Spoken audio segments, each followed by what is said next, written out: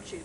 So this is an 18.5 by 18.5 square from these 4 white flags. And that is representative of 1 1/128th of an acre. The reason why we went with that fraction of an acre is because there's no math involved with this conversion. Whenever we get done, there's 128 ounces in a gallon. So whenever we get done doing this and putting it into our bucket for the same amount of time, all you have to do is a 1-to-1 conversion. However many ounces there are is how many gallons per acre your pump is putting out. Okay, do you have the time already? Okay, I'll go from back to front.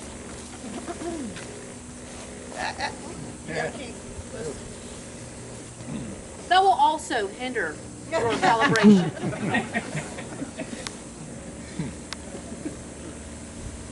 You just want to be comfortable and you want to be consistent. Don't increase your foot speed or trip on the hose. This obviously has a pump on it, so the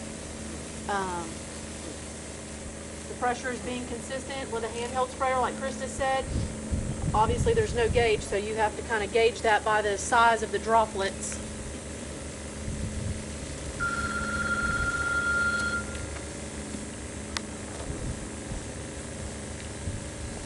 You don't want to put too much or too little, and we'll go over how much that is, too much or too little.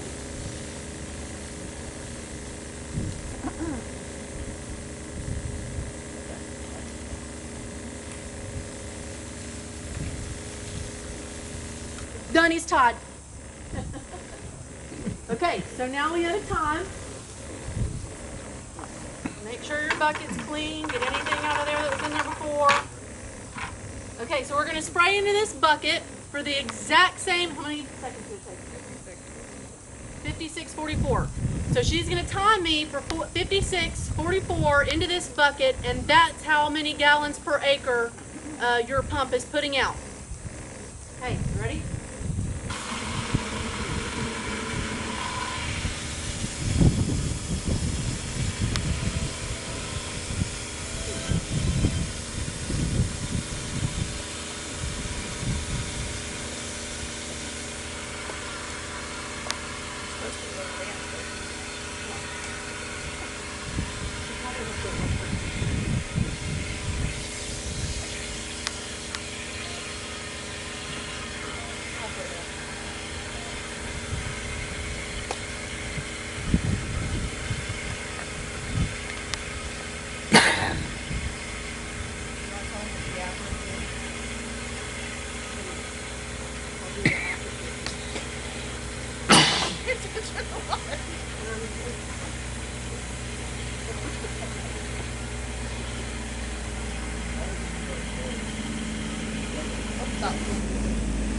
Okay, so we've got a measurement. We just put it into a measuring device that will measure in ounces because it is 128 ounces in the gallon, so we have to have something that will measure that much.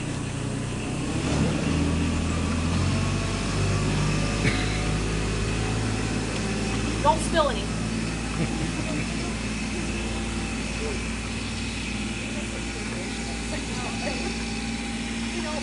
Okay, so the best thing to do would be to take an average. Obviously this was a little bit time consuming. It took me just less than a minute to do. Probably going to save you a ton of cash. So this converter tube is going to convert to about 50 ounces. So 50 gallons per minute. So the importance of getting an average on that, maybe doing 3 or more trials like this, would just be to take the average of the amount of water or herbicide that you're putting out so that your sprayer and your measurements are consistent. And the importance of that is, Krista mentioned you don't want to put out or exceed your label recommendations. The label is the law, so you don't want to break the law. And the reason why you would want to calibrate these small sprayers is because chemicals like Milestone that has aminopyrrolide can actually have some residual effect, and if you're selling your manure, or if you are selling hay off of the pasture or the hay field that you've just sprayed with that chemical, that can, and you've applied too much, that can certainly transfer over into that hay wherever you're selling it at. It can be transferred in the feces and in the manure. So if you are in a situation where you're selling your feces to somebody for compost or for just a soil amendment, the desirable crop that's trying to grow in that can certainly be affected. And another thing that can happen if you don't have it calibrated properly is if you move cattle from a pasture that's grazing some of these heavily herbicided pastures, their manure from those grazing animals can be spread on maybe a broadleaf clover pasture that you have, or maybe you have a perennial peanut pasture or something that does have a broadleaf desirable forage, and it can certainly harm and even kill, and again, decrease your profit, which is something that you need in your pocket. So now Krista's going to show you how to properly spray some plants. Do you have those little stickers? What we've done is we have some cards here. The first question I want to ask is, out of these 3 cards, which one, I don't know if y'all can see them or not, this one has a very light spray pattern on it. Okay. This one, that's all blue, has a very heavy spray pattern on it. And Lindsay is kind of in the middle. What do you think the ideal spray pattern would be out of these 3? This one? The light one. One Lindsay had? How many people say the one Lindsay had? Probably depends on what you're spraying. How many people say this? That's complete coverage. Are you spraying to wet or? Well, that's what we're going to talk about. What about this? The light spray. The one Lindsay has is the ideal spray pattern, because we're going to show you. We have some blue dye, and you can come up here if you want so you can